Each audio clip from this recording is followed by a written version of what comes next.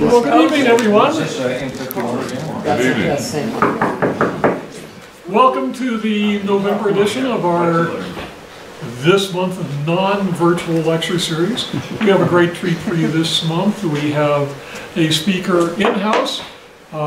We have Dr. Phil Choi, who is Associate Professor and Chair of the Physics, Astronomy, I assume, Department of Pomona College. Dr. Choi received his PhD from UC Santa Cruz and will be speaking this evening about, well, I assume he'll be talking about an adaptive optics bench, which he was principal investigator on, which was designed and mounted on the Table Mountain 1 meter, I almost said solar telescope, 1 meter telescope. So please join me in welcoming Dr. Phil Choi. Thank you for the kind introduction. So I was really excited to come up here. I've never been up to Big Bear Observatory, and it's been one of the places I've been wanting to come with students for at least the last 5 or 6 years once I realized how active the science was up here. And so this is really a great opportunity for me, so thank you for the invitation. The other reason I wanted to be up here was because I understood it was a small group, and I really wanted to have the opportunity to be face-to-face and have it be more of a seminar style. I've prepared my talk less as kind of a pure long lecture or a plenary, as opposed to modularized. And so as I'm walking through this, I might just stop and jump around. So if people have questions about things or interest, I'm happy to let you all drive what we talk about, if that makes sense. So I will say, since this work is largely an instrumentation project, I won't have tons of astrophysics, so I want to start with this just to kind of whet that a little bit. I'll say my background is that I actually have done my astrophysics research in stellar astrophysics, galaxy evolution, and dabbled a little bit in kind of galaxy evolution as it pertains to cosmology. I'd done very little instrumentation work. So my background was at Caltech and at Santa Cruz. And so when I came to Pomona, I was really motivated to do something a little bit different and do something that I could really engage in with my students. So this project, even though it's an instrumentation project, I should warn, I am not, or I don't feel like an instrumentation person quite yet. I'm still very much in development. Part of the motivation I'll talk about was trying to find projects that I could kind of ramp up with students, and I'll talk a little bit about that as well. So not just the project, but kind of how it dovetails with the mission at Pomona College. So I have this up here just to motivate a little bit, because in addition to the AO instrument, which is really a high-resolution imaging instrument, this project has been ongoing for a few years now, but I've recently kind of transitioned to a new project, which is looking at not just high resolution in a spatial domain, but high resolution in time observations. And so that's kind of disconnected, except for the fact that they're high resolution, but in very different dimensions. So if I have time, I want to talk a little bit about that third dimension there, which is time in this case. But the main reason I have this up is to motivate what high resolution or ultra high resolution does for us. And so I'll walk through these panels for a second.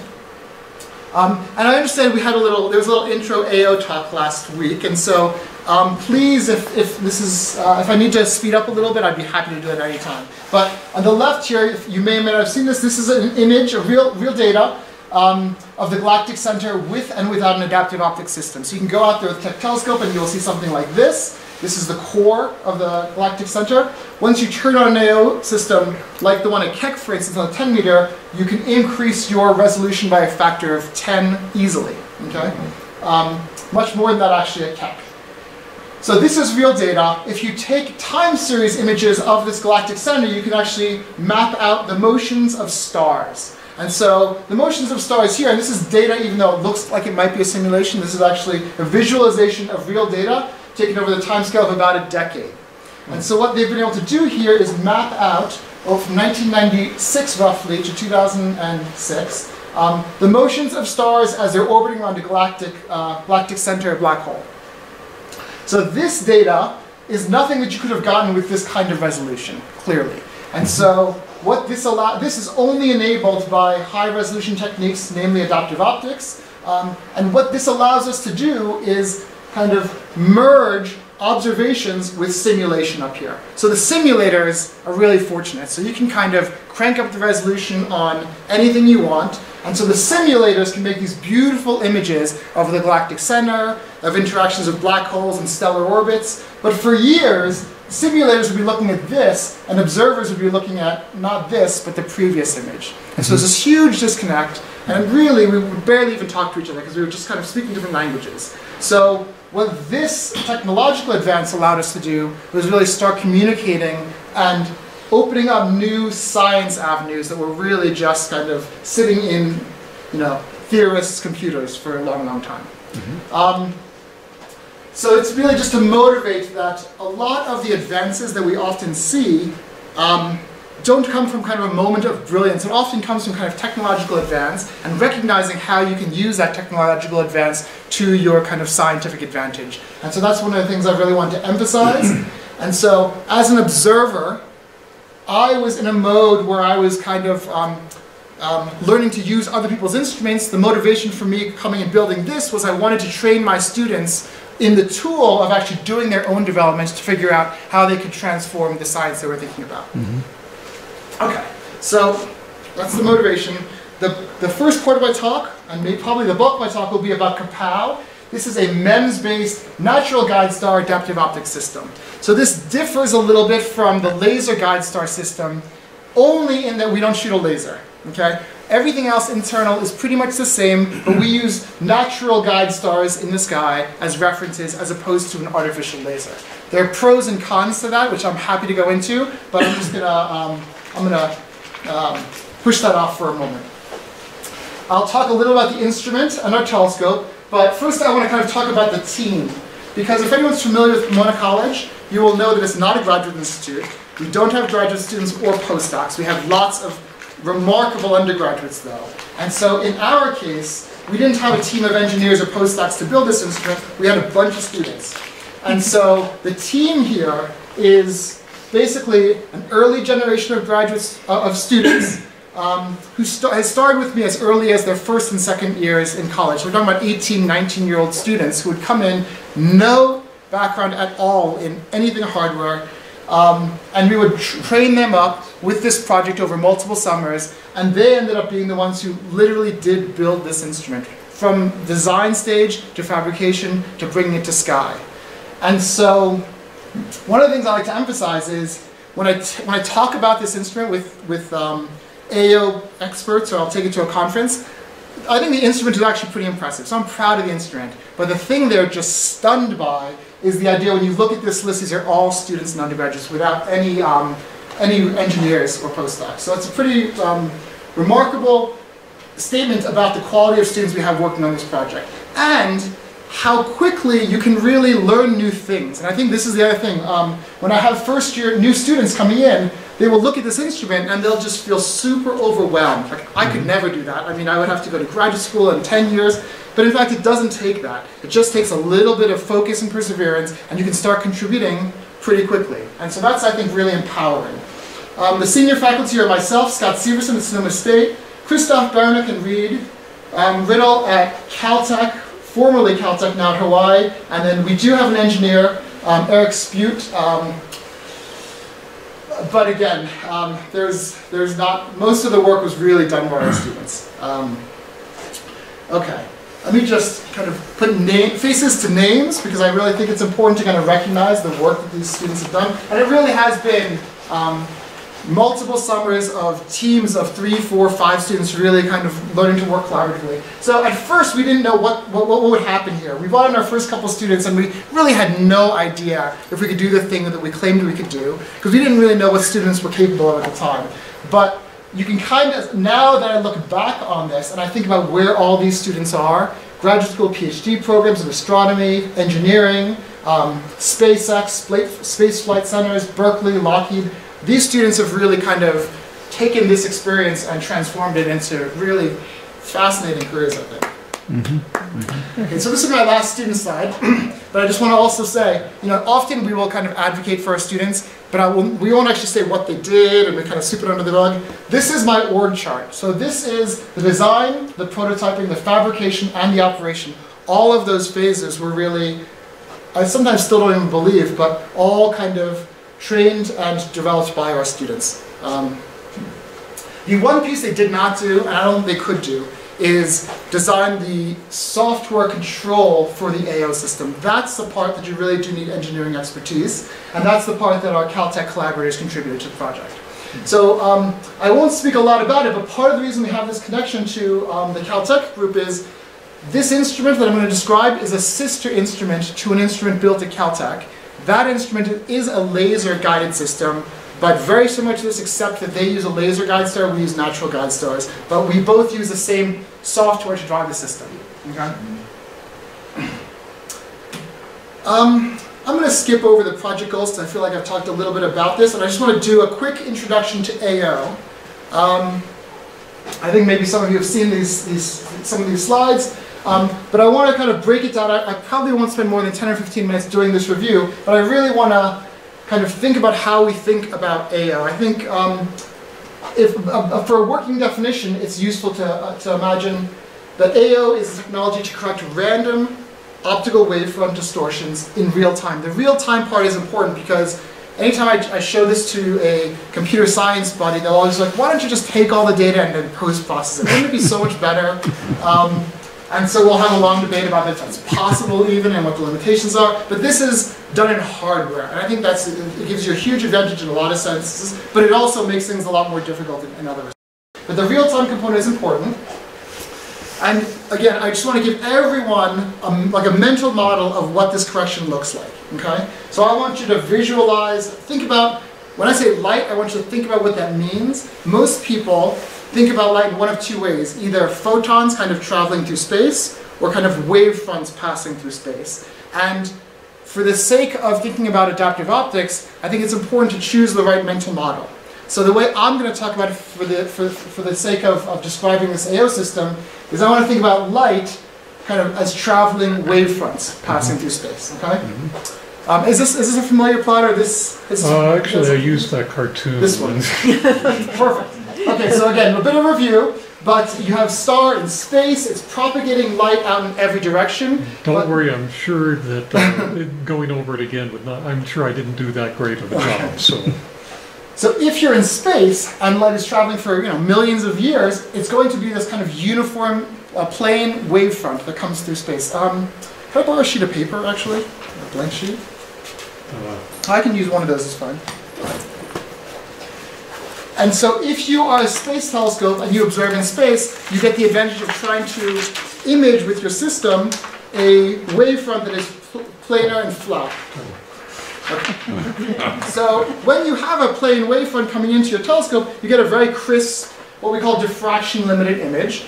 Unfortunately, as the cartoon shows, in that last nanosecond of its travels, the astronomical wavefronts are going to hit the atmosphere, and then the wavefront gets distorted. And so this visual of kind of a planar wavefront in space compared to this wavefront that you have to measure on Earth, that's not an analogy, this is really what we're talking about. The scale of this thickness is hundreds of nanometers, roughly. We're on the scale of the wavelength of light, okay? So that's what we're really looking at. And what we're trying to do in our system is measure the shape of these wavefronts. They're going to change constantly.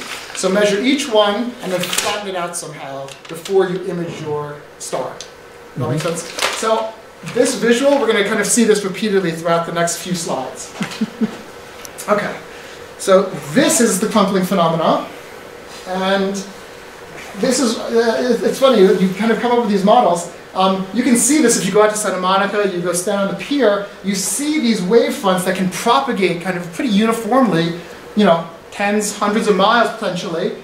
And then this model of this aberration shows up in these wavefronts. So it could be plane parallel travel for 100 miles. Once it gets to the shore and you get to different depths, you will see that parts of this wavefront will lag behind, other parts will lead here and here, and so you get this kind of the equivalent of the crumpling I just showed you. Okay? So this is really the model that we're looking at. All right. So just to get another visual of it, I think part of the reason this was always really hard for me when I first started learning about AO was because I was thinking about photons. And I had a hard time tracking what happens to photons in the atmosphere. I think if you think about it in terms of these wavefronts, it's a little bit easier. Okay, so this is kind kind of a good, this is real data. This is what the crater of the moon looks like. And so you can kind of see, really it's like looking through ripples on a surface of the pool, right? Constantly changing. And so you need to measure that and correct for that. Okay, I'm going to skip over a couple of slides here, just because a lot is visual, but I won't talk much about this. This is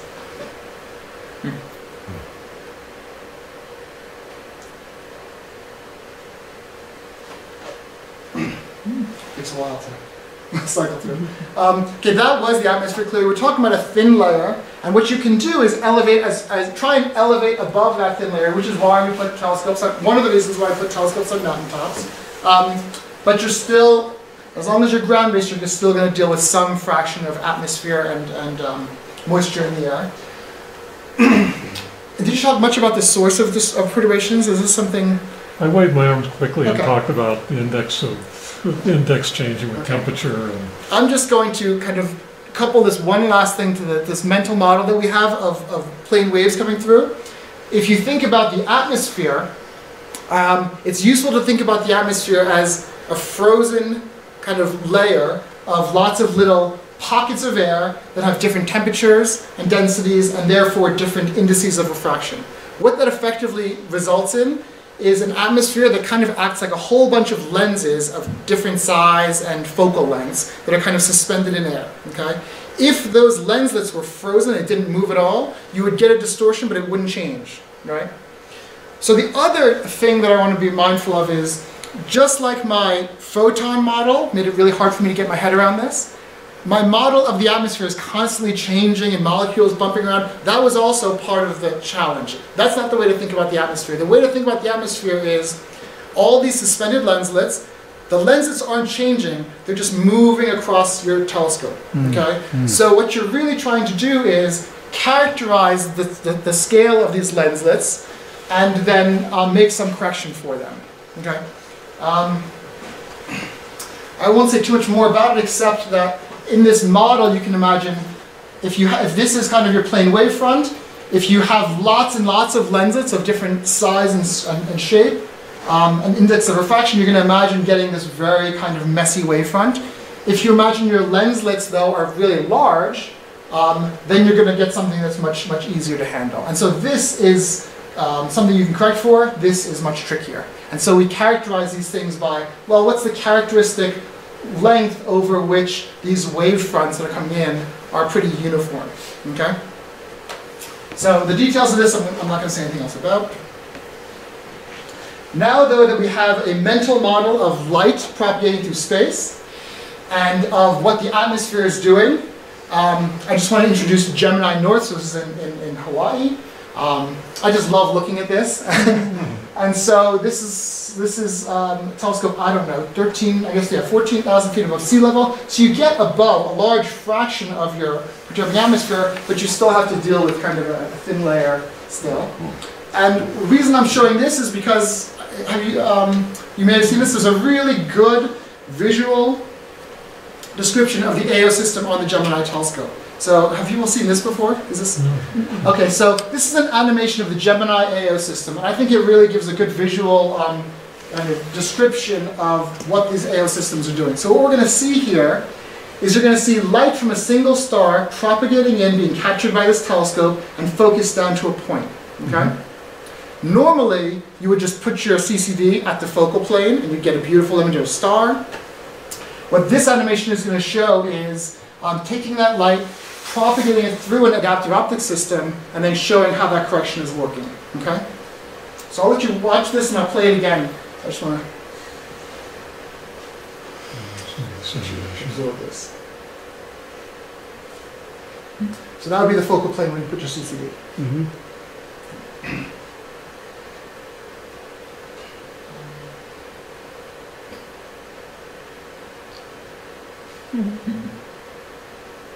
There's a twinkle.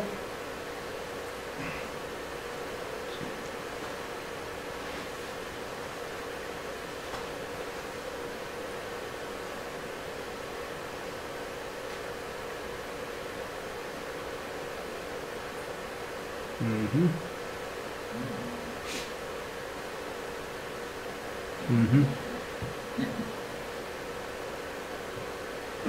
What a great illustration. It makes you hungry for potato chips. With those Pringles. Pancakes. I would have loved to have made this Now watch illustration. the screen. Very cool. So it really is just flattening of Pringles. That's all AO is. Okay, so I'm just going to walk through this again, just to kind of describe the parts of this system. Let's see now. Okay, so we saw after your focal plane, you're going to recollimate this light, and these are going to be your distorted wavefronts, so they're getting distorted by the atmosphere. You will hit your deformable mirror, and in this case, as the illustration shows, we're not running the system. So this deformable mirror is just flat. So your Pringles go in, Pringles come out. You split that light up into, let's say, a red wavelength and a blue wavelength. It doesn't matter. You just have to split some of it off to sample the light. And what's happening here that's not shown is there's a wavefront sensor here. And I think some of you may have talked about shock carbon wavefront sensors. That's exactly what we use in our system. I can say a little bit more about those, but really, let's call this a black box. The black box is going to measure the shape of the Pringles. That information is going to get fed back to the full mirror that will then therefore correct for that shape. Okay? Once you close the loop, you will feed that back up to the full mirror.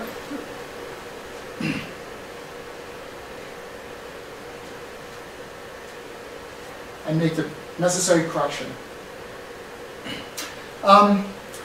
There's a lot in here, but it's actually pretty straightforward when you look at it as a cartoon. It makes a lot of sense. It's actually just a small step to go from here to our actual system. Are there any questions about this? Because I feel like, yeah. How big are these systems? Yeah, that's a great question. So our system, you'll see, sits on a 1 meter by 1 meter optical bench. They can get much, much larger, but in our case, our deformable mirror is about 4 millimeters on a side. You can certainly build bigger deformable mirrors, and you can do this correction at different places. Some people actually try and do this at the secondary mirror, so that's obviously a big, 10, 12, 15, 16-inch mirror. But in our case, and in many cases, you'll kind of shrink the beam down and make your correction on millimeters to centimeters scales, typically. What kind of time scales are relevant here? I mean, because you're detecting the existence of distortion, effective weight, and then you have to react to it. That's right. So that's a great question. So I'm going to spend some time thinking about that, because the way this is drawn, this doesn't seem like it would work, right? I'm measuring or the distortion on this wavefront, and then I'm going to send this correction back. Even if it's instantaneous, I'm going to be correcting for a wavefront, 5 wavefronts down. So the key to this cartoon is that these wavefronts can't change very much on the time scale that you're making these corrections. So this is why it's important to think about the atmosphere. So now what matters is how fast, I said, imagine a static atmosphere. If it's frozen and it's not moving, then nothing changes, and you can correct for it once and you're good. There's a velocity of that frozen atmosphere, and so the velocity will drive how quickly you have to make these adjustments. The time scales are typically on the order of hundreds of hertz, and so you have to work 2 to 3 times faster than that. So this system wants to work at a kilohertz. 1,000 times a second, you want to make a measurement and a correction.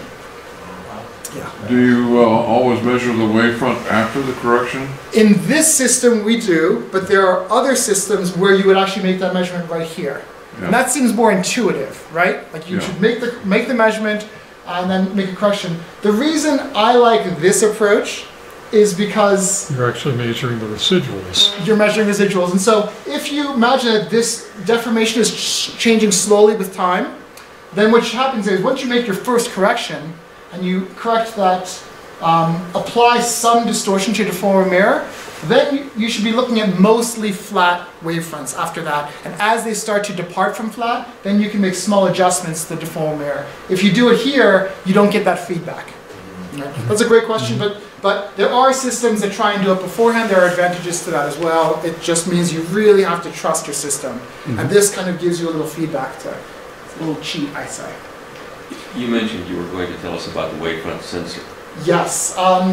Let's see. Well, I will tell you about that. I'll jump to that towards the end, but I've prepared a couple slides. Any other questions before I move on? All right, so then you want to see the result, obviously, so you flatten your wavefronts and you get your nice diffraction-limited core. So this is kind of, if this telescope were in space, you would see something like this, maybe without the flicker. Okay, this is not my data, but this is somewhere off the web. An example of, I think this might even be a lab test to be honest, but the basic idea is you're going to get this speckle pattern, and this is the twinkle that you see when you look at any star through a telescope. Before correction and after correction, this is a 1 arcsecond kind of seeing limited star. And you can see two things. You can see that there is this speckling that's happening, but there's also this slow drift of the star just kind of moving around and wandering. And so this is obviously accelerated, but both of those components are important, and you have to correct for both of them separately. Just another illustration here. This is the uncorrected image and corrected image. And just to help us with our visuals, this is what that wavefront would look like. If you measure it properly, you can change the shape of your correcting mirror, and this will be the outcoming wavefront. Okay? So I'll point one thing out. You still see there's a lot of high spatial frequency stuff happening here. And if you look carefully, you can see there's still this kind of like speckling or in a ringing out here. That's what's driving that kind of stuff out there. Yeah. Would the sample rate, if you doubled it to 2 kc, would it make a difference in the outgoing wavefront? In this case, it wouldn't help this problem because you don't have the spatial resolution just to make that measurement. So this is happening because you can see this correcting mirror is a smooth version of whatever you measure the incoming wave to be. And so you need higher resolution wavefront sensor and a higher resolution correcting mirror. Something I think it might be worth saying a word or two about is not only with the corrected image are you having better spatial correction to where you can centroid where that is, that sort of thing, but also how much efficiency you get just by concentrating that spread wave focus into a smaller area. That's right. So I'm going to show a couple of our results slides where you'll be able to see that. So that's a good point. So I just want to restate that is not only are you getting good resolution here, but here there's one star. So if I measure all this flux here, as opposed to here, it's still just one star. If I were looking at a binary star, then I'd be able to resolve it. But in a lot of cases, the benefit here is that you can actually get, since you're concentrating all of your light, if there are faint sources around that you wouldn't have seen, those things will start to pop out because you're really concentrating your light back. And I'll show some slides of that with data. Okay, so that's actually my 10-minute AO introduction. Any questions about that before we shift gears? Yeah. So back on what I asked before, so what about software post-processing? I see most of what you want to do is going to be in the hardware here, but if you're sort of having to react on the level of thousandths of a second or so, can you go back and process the last several wavefronts based on the information that you? There are definitely tricks you can play, and we play some of them. So you can, you could just take this as your output, but we don't do that. We take this. What we'll end up doing is we'll take high resolution imaging of this. We don't quite work at 1,000 hertz because it's actually hard to do that. Cameras just, it's not a trivial matter. Nowadays it's becoming more possible, but we will put a high-speed imager on the back here, and then we will post-process our imaging as well. And I'll talk a little bit about that as well. It's called lucky imaging. I don't know if that's a familiar term, but you can lucky image by itself, and you can also lucky image on the back end coupled to the AO system, and you can those two put together certainly improve your image quality as well. I don't think that's exactly what you were talking about, but certainly you could do some of this in the footprint.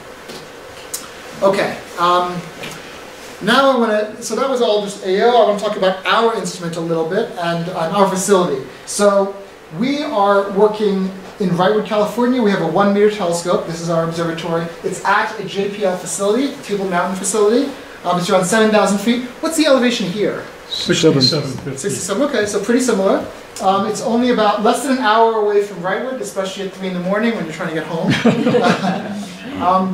Reasonably dark skies, given that we're in LA, in the LA basin. And I'll show that. And we can get up with arc second and a half seeing is reasonable. And so this is a night, this is an older image I took, but you can see that there's a very big difference being Claremont versus Wrightwood. And so the dark skies certainly do help a little bit. They're getting worse and worse every year. But the other key for us is there are staff in Wrightwood all the time. This is a JPL facility, but we don't want to have to trek up there every time we want to do observations. And so we have, because it's by nature of it being a JPL facility, we have fast communications, and so we're able to do a lot of our observing remotely. And so this is our on-site in Claremont remote observing facility. And so we have kind of everything set up here where we can just remotely log on to every machine that's inside this dome. And we have a couple of Nest cameras here that kind of monitor the telescope so we don't drive it into the pier. And so students can come in and just observe for a couple of hours, go back to their homework. And this is the thing that's made this possible. If we had to drive up to Wrightwood every time, there's no way we could actually try and achieve this kind of program.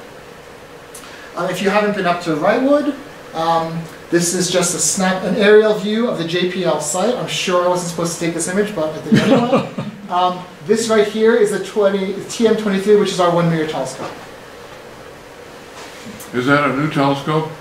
Yeah, let's see. This telescope was started in the mid-90s by a former professor at Pomona College, Bob Chambers, and it was kind of handed off to the next professor, and it just kind of got handed off to me, not fully.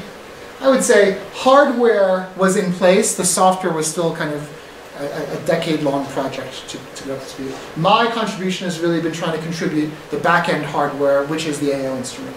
Because they had didn't they have a, I don't know, 48-inch for tracking satellites? Yes, so in this dome, there are multiple telescopes in here, and they do a lot of satellite LiDAR observations, satellite tracking observations, asteroid tracking observations. And so I think there's a solar telescope here, it looks like that, it's open.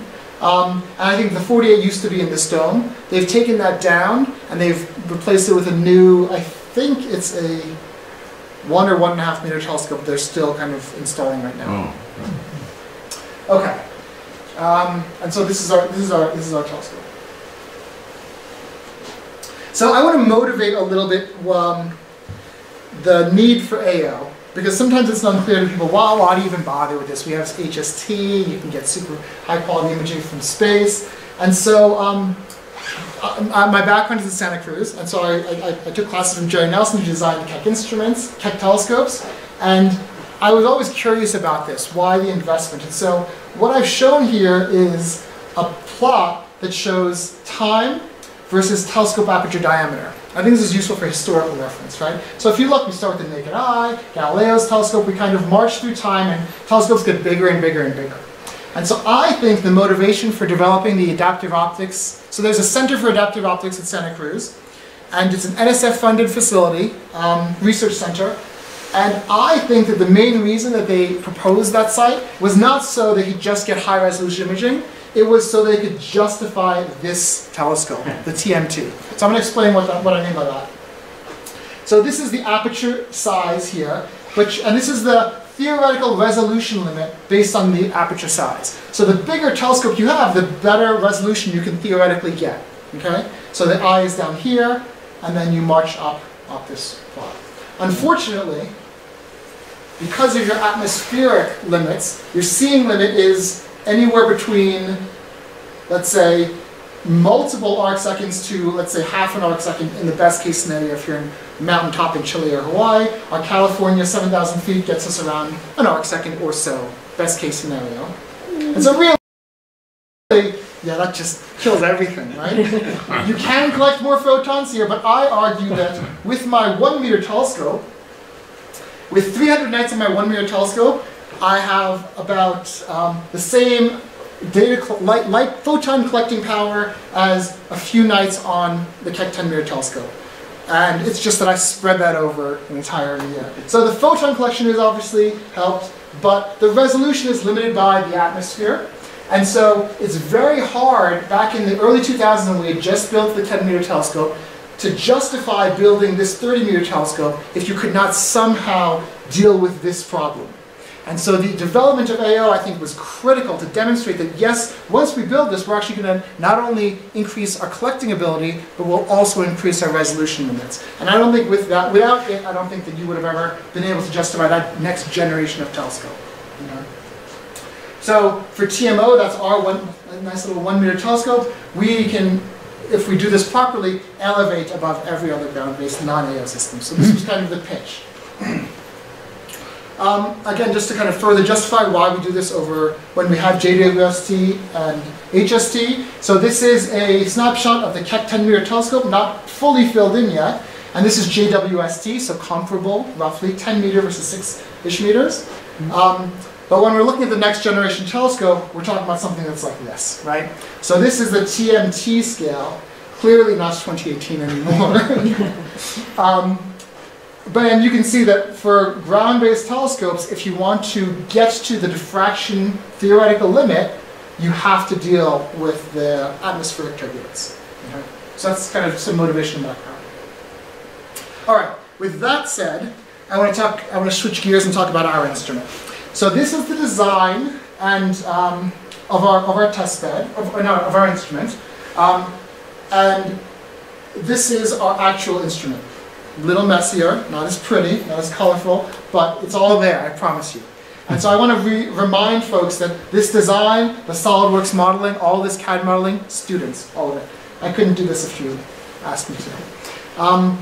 This is our bench in the lab. I'm not going to walk through all the different components because it's just a little bit messy and probably not worth the time. But I will kind of walk through some of our some of the different components here. So some of the early stage development you have to do is kind of this optical design. And so a student here has gone and laid out all the instruments, knowing what image quality he wanted. He actually had to go and model all these different optical components and make predictions about what your image quality would look like at different phases. We have another student working on the flexure modeling. So here, I suspect I might have some engineers in the room. This is, again, not something I've done. When you're talking about suspending this instrument under our telescope and then shifting all over the sky, this is a 1-inch thick breadboard. The bolt pattern we found mattered a lot. So you can't just suspend this thing and think that, if you have tens of microns of flexure, that you're still going to get a good image. And so we had to kind of go through experimentation to look at different mounting patterns. So not the sexiest work, but really critical for this kind of project.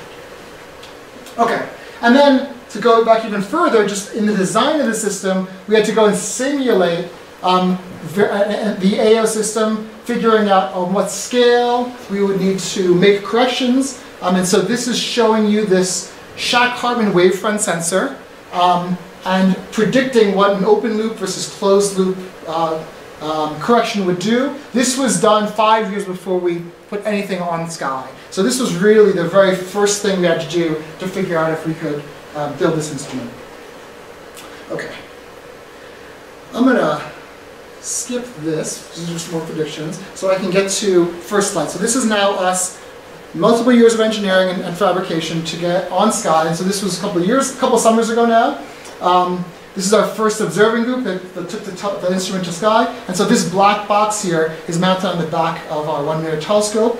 And I don't know if you can see, what happens is if you take this board and you invert it, light's going to come through that opening and then get folded into the plane of this breadboard. And so light's just kind of traveling around inside here. Okay? Let me, yeah, question. Well, again, I see in your setup you do use a tip-tilt mirror. You might comment why you would have a separate tip-tilt mirror as opposed to just taking out the tip and the tilt of the wavefront with the AO or with the DM. Right. Okay, so let me walk through this beam path on the simulation because I think it's cleaner here. So light comes in and you just hit a flat mirror. Any place where you see OAP, that's an off-axis parabola. That's basically just a powered optic of some kind, not unlike your eyeglass lens. The active components I'll point out here. So you come in, you pass through your focal plane where you would normally just image, put your CCD, and you hit your first optic that collimates your light. Okay, so you go from an expanding beam, diverging beam to a collimated beam through here, and you will apply this first tip tilt correction. So that's to kind of steady your star and lock it in place. After that, you'll send that through the rest of the system, another powered optic, hit your deformable mirror. This is going to take care of all your speckling and concentrate all your kind of little speckles into a single core. You'll go to another powered optic, and then from here, we go through 2 beam splitters. So the first beam splitter will send light to this wavefront sensor. This is our Shack-Hartman wavefront sensor. This will sense the wavefront and then feed the deformable mirror. So then at this point, everything that's going onwards, once we've closed this loop, should be a corrected high resolution image. And so what we do is we send light to 2 cameras. One near-infrared camera, so long wavelengths, and then we fold light back around here to another science imaging camera, which is your optical imaging camera. This is our high-speed camera. This can work at 30 hertz, which doesn't sound super fast, but for a scientific instrument, that's pretty fast. And we're used to imaging on 2 to 10-minute timescales. And so it's pointed out that we do this low-order correction separately from the deformable mirror. I guess there are a few reasons for that. You could try and do this here with the DM at some level, but it's driving a lot, and what you typically don't have here is enough throw to make the kinds of drift corrections you need. So this has a much larger range than this deformable mirror. Yeah. So you've got near-infrared and optical using the same corrections, and is that possible because they're still relatively close in wavelength? Yes, that's right. So this beam splitter, okay, the first beam splitter is something like 500 nanometers, so it's sending blue light here, and this is a good point. We're correcting based on this blue wavefront, and then it turns out that as you go to longer wavefronts, it's usually easier to correct, and so you correct with the blue wavefront, and then we're sending 5 to 700 microns here, and then 700 nanometers, sorry, to 1 micron here. And generally speaking, as you go longer, it gets generally easier. You have less structure in your wavefronts. All right, I'm going to zip back to where we were.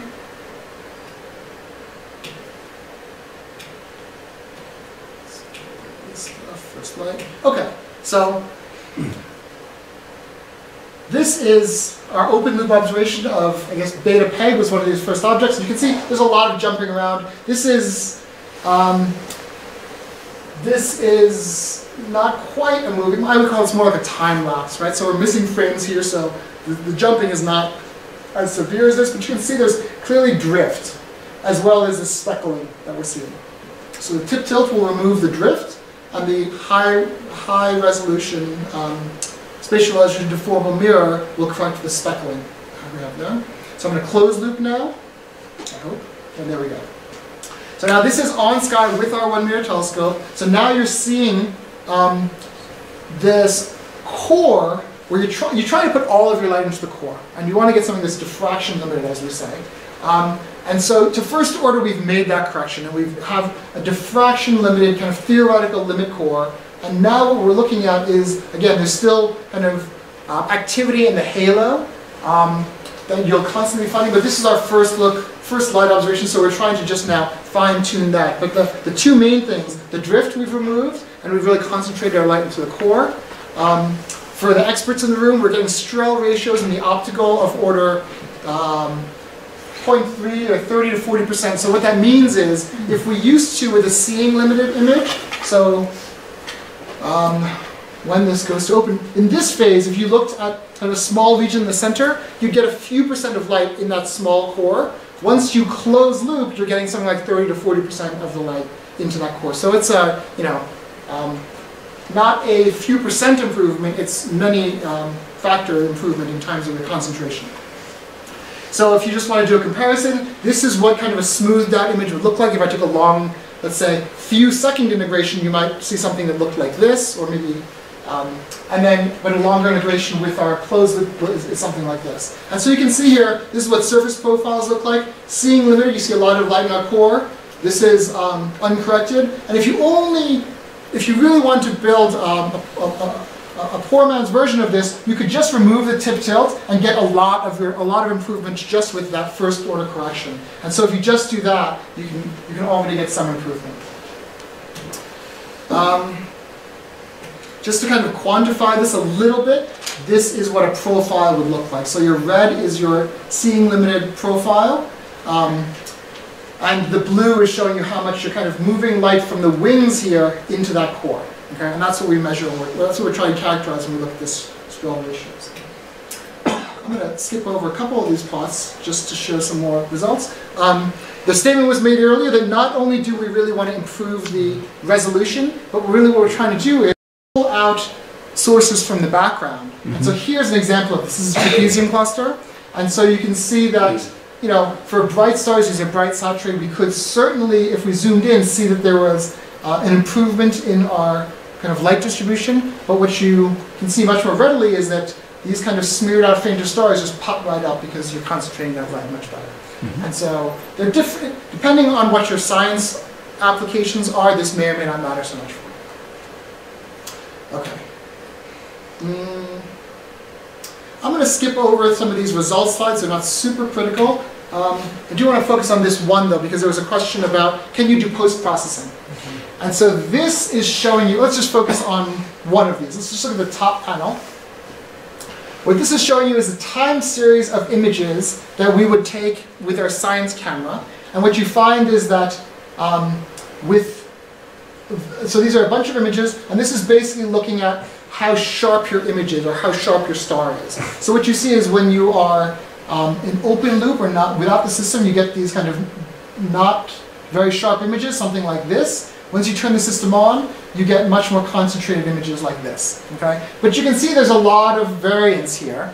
And so one of the things you can do in post-processing, the lucky part of this, is you can just go ahead and take the subset, let's say the 10% best images, and stack those things together to really kind of get this extra, 20% improvement.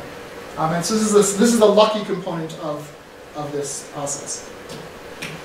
Okay. There's a question about shock carbon wavefront sensing, and so I have two slides on this, and I think you've hopefully seen these before. This is a really nice Thor Labs tutorial. I think it's a really useful visual, because if you imagine this wavefront again, so imagine this is the flat version of my wavefront. If this were to hit a lens, then that lens would take this flat wavefront and focus it to a spot, right? If instead of a single lens, though, I had a grid of, let's say, 10 by 10 little lenslets, or 100 lenslets that this thing was hitting, then instead of getting a single spot, you'd get a 10 by 10 grid of spots, 100 spots, okay? If this wavefront that's flat hits that lenslet array, you're going to get a uniform grid of spots, right?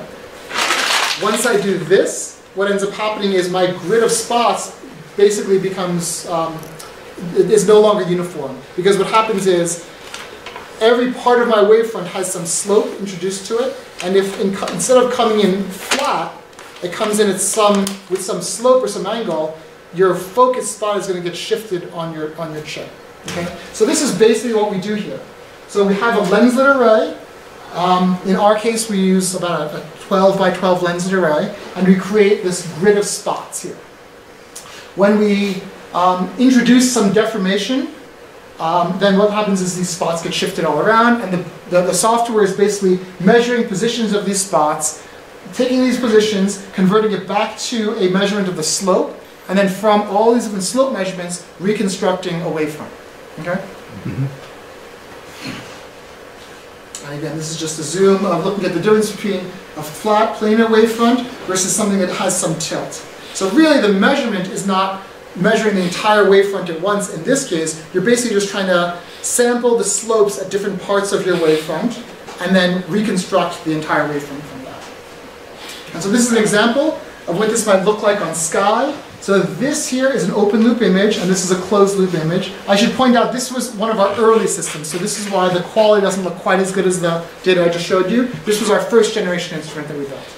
But the thing I wanted to show was these two images that come off our wavefront sensor. So here you see these spots, these kind of, the spots are kind of in a grid-like pattern, but what this is showing you is that these spots are falling on individual pixels, and you're seeing kind of a non-uniform grid here. It's a little hard to see because it looks pretty uniform, but what we really, the way we design the system is we want every single spot to land at the intersection of 4 pixels. And so when you have that, you should have, if all of your spots are at the intersections of pixels, then you should have a completely uniform image here. And you don't, because you're not landing at that intersection. And so once you close the loop, you get kind of an image that's much smoother. And that shows that you have a more uniform grid of spots. So basically, on every subaperture you're taking is basically a quad style. That's right. That's exactly what we're doing.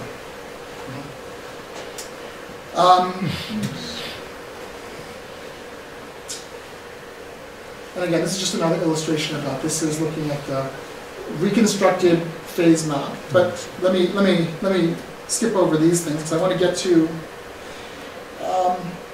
the last thing I wanted to talk about. And I only have a couple minutes, so I'll end the Kapow component with a couple of takeaways, just to kind of let you know what the status is. And for the next phase, since we're operating on Sky, we're now looking at doing 2 things. We're interested in doing some science, first of all, with the instrument, but also because the instrumentation part was actually a lot of fun, we're looking at kind of next steps in terms of hardware development or experimentation in lab. And so we're kind of taking this 2-pronged approach. In the last couple of minutes, I'm going to switch gears completely and just pitch one last idea. And again, now we have to switch away from this high spatial resolution imaging. And I want to just pitch, this is a project that some of my students are working on right now in collaboration with a group at JPL to do a survey, a blind survey for faint asteroids in the night sky. And so let's see if I can show this. So, has anyone seen this video before? Has anyone not seen this video before? Okay, if anyone hasn't seen it, I'll just let it run because it's fantastic. So this is just taking the database of known asteroids. Oops. Let's see. This is taking the database of known asteroids from, I don't know, asteroid Lowell, I believe it is, and visualizing those their locations and their discovery dates. So what you see in the bottom left is a date, and that's the number of known asteroids. And you're going to see as this runs, as time continues, you're going to see this is the discovery. Every flash you see is the discovery of a new asteroid. And you can see how we went from tens of thousands to, I don't know what the final number is, but we're approaching millions of sources now. You can see the blue circle, the blue dots there are planets. If you didn't know that Earth was searched from the sun, you could see it here because the Earth is orbiting around. You can see that all these asteroids are being observed kind of connected to the Earth here. And so these are all-sky surveys that are being operated from the Earth. There's a lot of really interesting stuff to see in this video, and so I encourage you to go and you can just Google this. There are lots of high-resolution versions of this. But the thing I'm going to point out is there's some color coding here. We have green asteroids here, we have yellow asteroids, and we have red asteroids. The red asteroids weren't really in this movie at the beginning in 1999, but as we progress in time, you're going to see the population of red asteroids is increasing a lot. Those red asteroids are the near-Earth asteroids that are potential kind of have the potential to impact the Earth. Okay. So there's been a lot of study, I feel like, or a lot of funding in this area to really map out this population of objects there.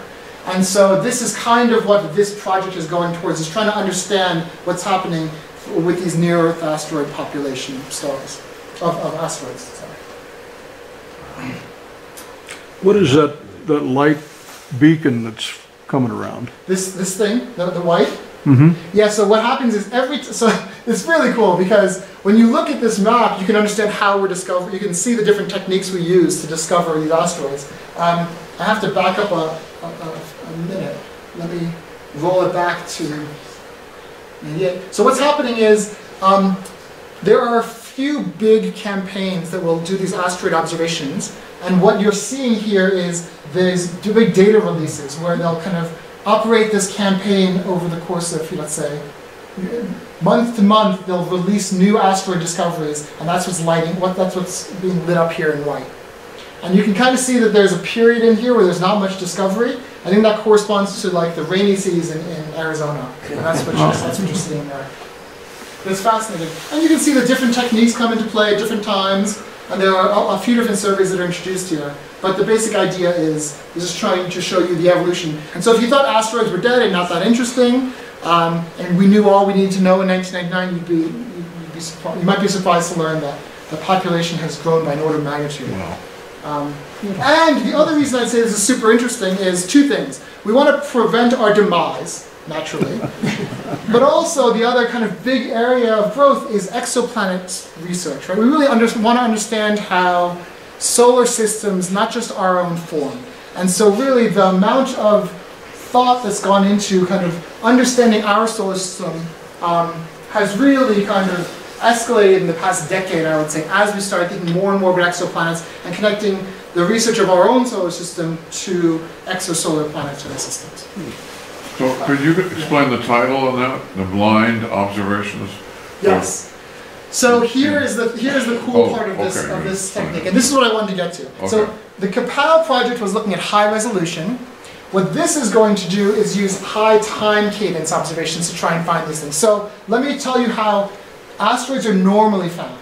Normally what you'll do is you will take a long exposure, and by long exposure it could be a minute, 30 seconds, 15 minutes, whatever. But you pick an exposure, and that allows you to get kind of deep observations. And what happens is that you will track on stars. So when you stack this image, when you take a long exposure, if you're tracking, you're going to get deep images of stars that are point-like, but anything that's moving is going to be a streak. Okay? So the vast majority of asteroids that have been discovered by this method. The problem with this method is you have to be a bright enough asteroid and or moving slowly enough that you will show up as a streak. So you can imagine if you had a fainter asteroid, then what will happen here is if I have a faint asteroid that's moving across my image, then when I stack my image or take a long exposure, it's going to get hidden in the background, right? And so that's why we're kind of limited to big bright objects. We're interested in these near-Earth asteroids that could be of order, tens of meters across.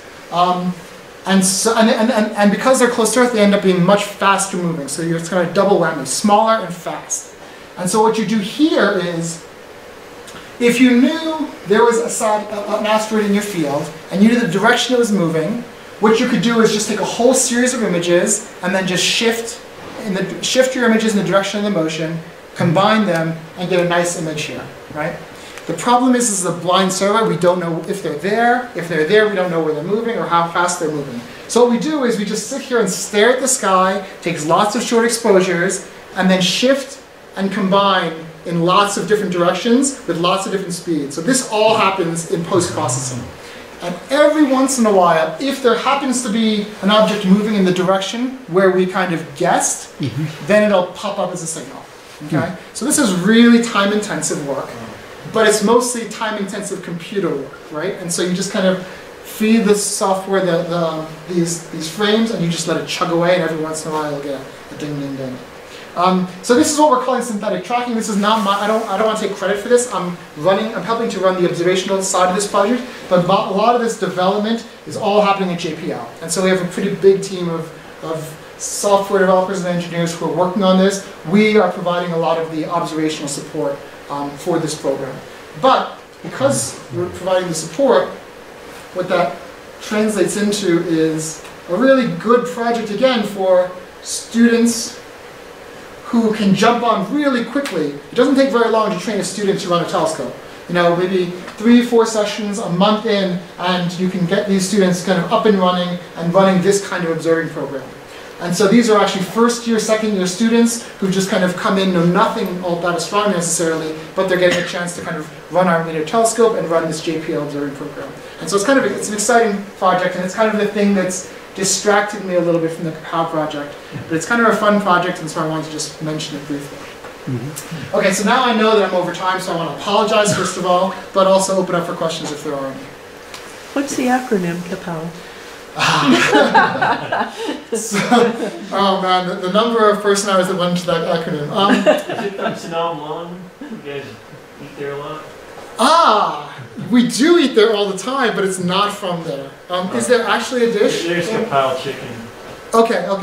No, so the name Kapow actually, the PAO is Pomona Adaptive Optics, and then we spent a lot of time figuring out how to, PAO is, it's not quite enough. So we wanted to kind of illustrate that it was students developed, and so we had like, we had an S in there, and that didn't really work out. So one of my students was like, oh, could it be kid assembled Pomona AO? Oh, But that was a little disparaging, so we didn't actually, that's not officially what it is, but that was one of the motivations for running with Kapow. So Kapow is actually it's self-referencing.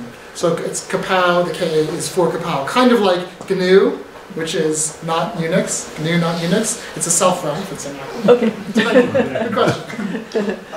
What exactly, how exactly do you mechanically deform the mirror in order for in adaptive optics? Sure, that's a great question. So I'm going to see if I can get a picture, or I don't think I have a picture.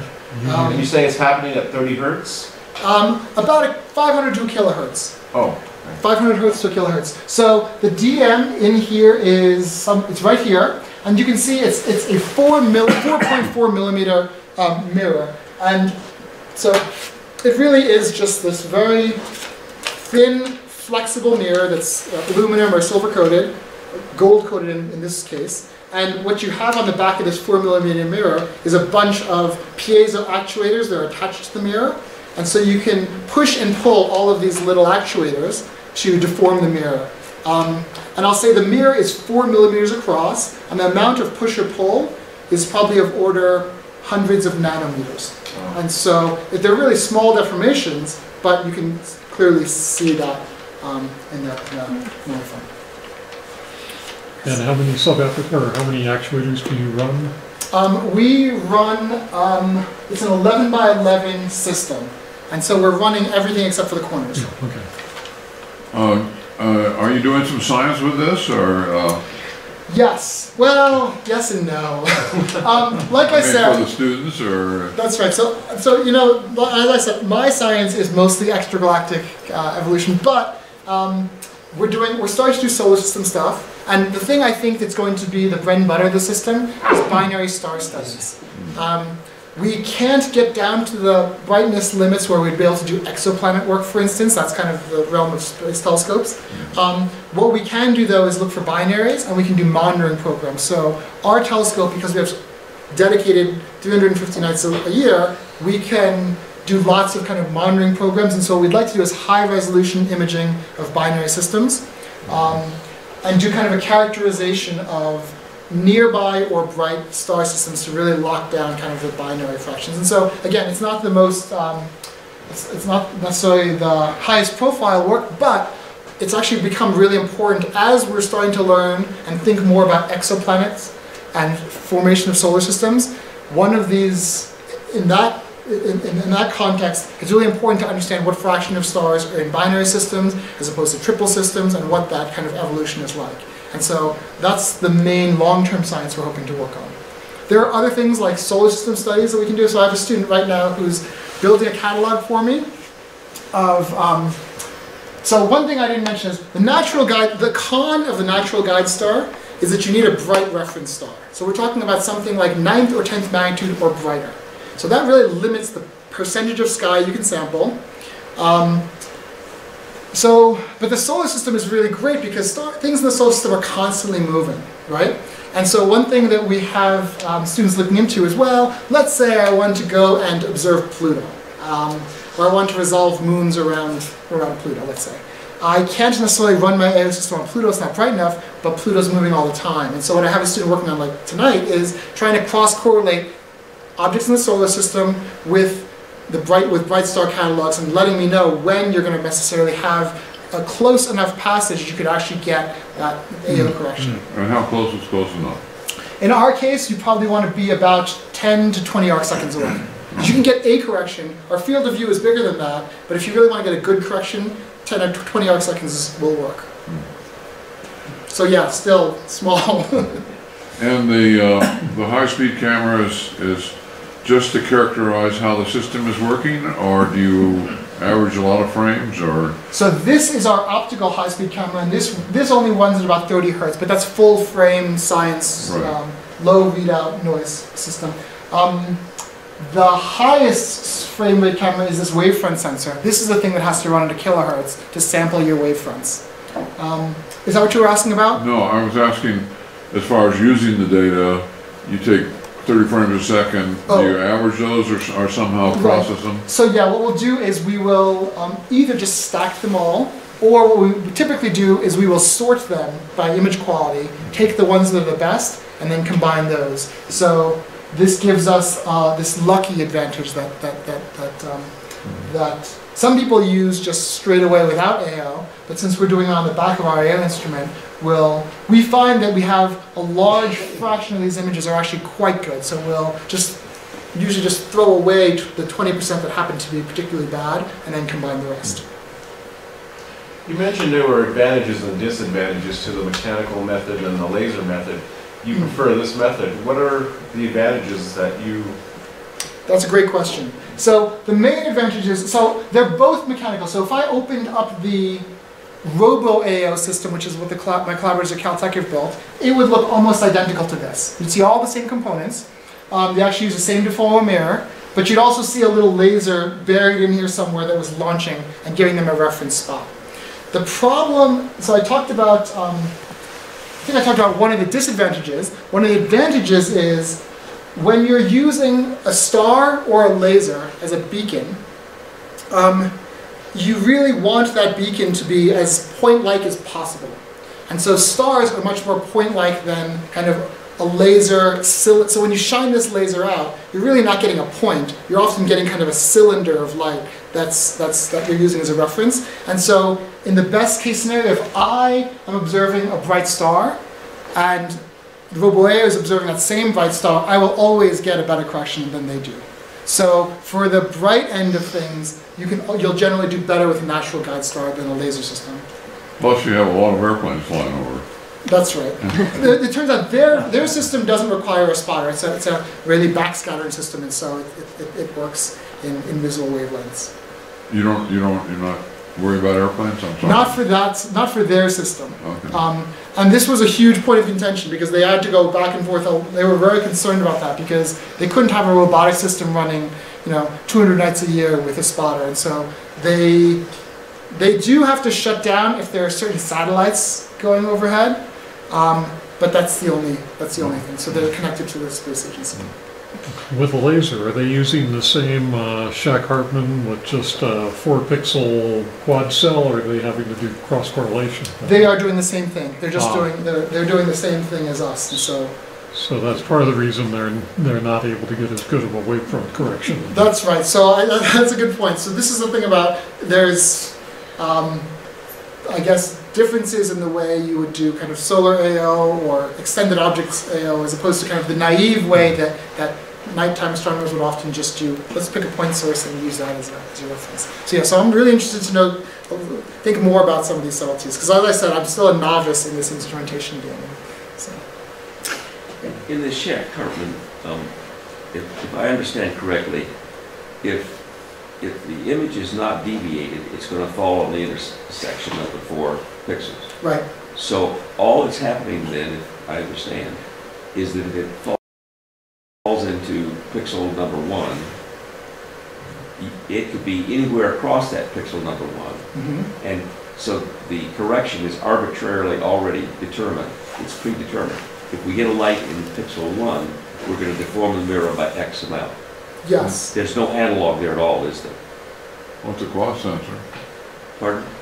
But the pixel has a certain size to it. Right. So regardless of where it is in that pixel, the deformation of the mirror is going to be preset. Well, so that's a good question. So, okay, so let me just see if I understand this. Let's imagine that... Yeah, this might be it's right. And so... You do interpolation with a quad sensor. So if these are my 4 pixels here, and let's imagine that there are these 4 pixels, let's say right around here. Most of the light's concentrated in one of these pixels, And so what you're really doing is you're measuring the light in, you're basically, just to make the math fast, you're basically summing these two and summing these two and taking a ratio of that. Okay. And then you're going to end up applying, there is an analog shift, but you have to, depending on what that ratio is. So if it's complete of all the lights in here, then you would make a big shift. But if you, depending on what that ratio is, you might make more subtle shifts. From that, you get all kinds of variations. I see that. That's right. Now I have one more question. On that last way of detecting, your most current way, you're looking for super dim asteroids. Okay? Yes. And so, are you tracking according to their apparent, according to what would be the angular motion, depending on their distance from us, or are you? So that's how you do it. Right. So the way we end up doing it is we will just stare. So this is a poster that my student made.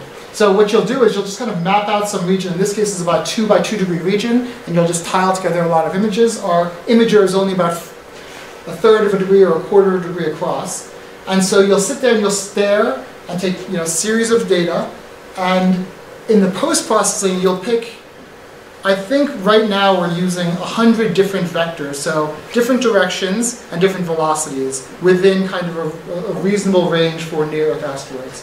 And so certainly you can tune that search parameter space where you search for kind of more distant objects like Kuiper belt objects or satellites actually, which is kind of one of the more nefarious uses for this application. But certainly you can dial that knob however you want. So you're not tracking all the stars. So what you end up doing is, let's imagine this is my field. I will take, let's say, 500 images in this field.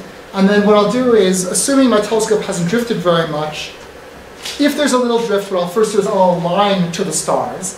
And then what I'm going to do is I'm going to go and do a source detection, try and remove all of these individual stars that you can see in the individual images, and then start shifting each of these 500 frames and combining them. Because I've removed all my stars, if I hadn't removed my stars, then they would get blurred out and they'd be streaks, because I'm shifting every image and then combining them.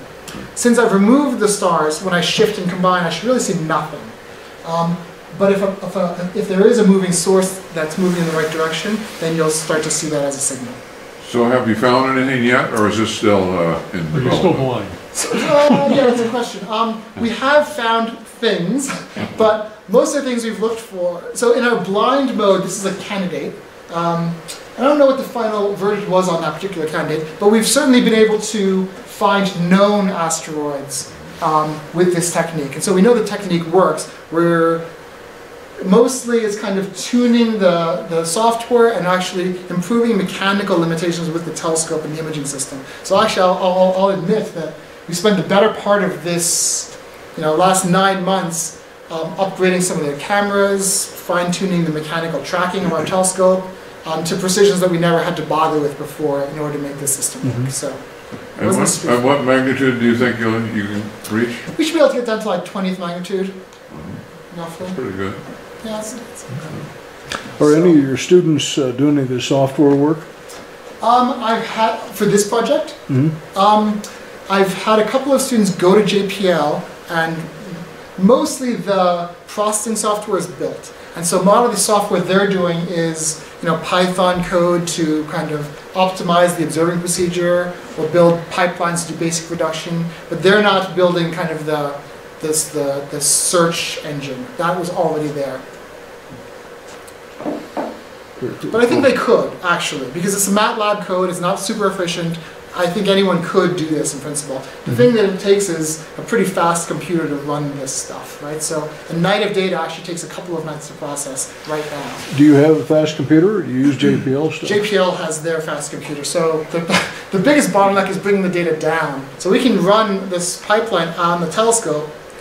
It's not quite as efficient. If we bring it all down, we can run it on the faster machines at JPL, but the time it takes to transfer it is actually part of the bottleneck. And I think I saw you've got a T1 line coming down then. Yeah. Right. Yeah. I think that's been upgraded recently, but I don't know the Any other questions? I sure like that graphic where you, the schematic where you showed the waveforms coming in and then see the deformable mirror actually wiggling. That was a really good graphic. This That thing? one, yeah. This really just kind of nails it down. You see this? I showed this to a colleague of mine, and he was so impressed with what I was doing until he saw this video. And he's like, "Oh my God, it's actually so easy." He's like, "What are we paying you for?" Anyone can do that. Yeah. And it's true. So I'm refraining from showing this too often. Did you craft that? No, I wish. No, this is from the Gemini Observatory. They crafted this years ago. You can kind of tell it's like late 90s image quality. So, as to the mirror that you're deforming with the piezoelectric devices, what is the composition? What is it made out of? That's a good question. I actually don't know. I know the coatings, but I don't actually know what the thickness of the mirror itself is. But I will tell you, it's just the other thing about this instrument that made it unique is that the vast majority of AI instruments are custom-built million-dollar instruments because you're building these for 2 and 10-meter telescopes. This is this is largely off the shelf. And so that deformable mirror is a Thor Labs mirror. You could, at the time, 5 or 6 years ago, we bought that for, I don't know, maybe in a kit like $12K. Nowadays, you can buy the mirror by itself for, thousands of dollars, right? And so you could just go, and Thor Labs would have the specs for that, but I don't know them. The only things that are really custom in our system are some of the optics had to be custom designed because we had to do the optical design. The cameras are expensive, but they are also all off the shelf. We didn't have to do all of that hardware, which is what makes it possible. Most AO projects are kind of custom building everything to kind of really maximize performance, and we were able to get away with things because we're small aperture. We could get away with just cherry picking. Do you correct using the standard Zernike polynomial series, or do you use some other series for doing your wavefront? Yeah, so we actually use. So this is the wavefront reconstructor. So again, the thing we're measuring is just these slopes, and we're not actually modeling the wavefront by decomposing into Zernikes, which you might do, and we visualize it this way, but we're actually just kind of doing more of an empirical wavefront construction. Okay, so you just hand them like a servo. Yeah, that's right. I see. Oh, I always wondered if that would work. Yeah, it works for us. Anything else? Questions? Very good. Very interesting. Well, let's thank Dr. Choi once again. Thank you.